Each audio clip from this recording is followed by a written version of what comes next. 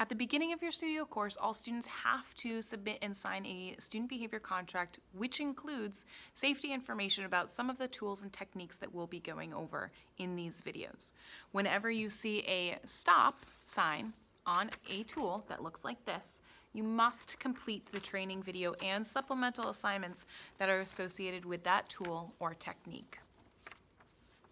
You are also given a safety training tracker, which will list some of the tools and techniques that need extra safety training. The training shouldn't take you more than 10 minutes, so you should be good to go for the rest of your studio time.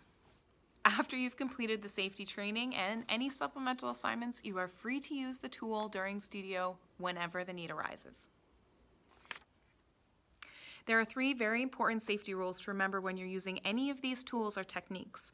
The first is to stay focused on what you are doing. Don't be doing 2 things at once. Don't be fooling around. Stay focused on the task at hand. You will be safer and everyone around you will be safer as well.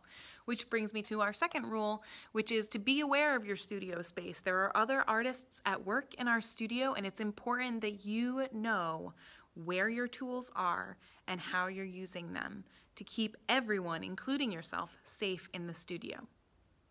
The third, which is sort of a thing we do all the time, is to make sure that you store your tools correctly.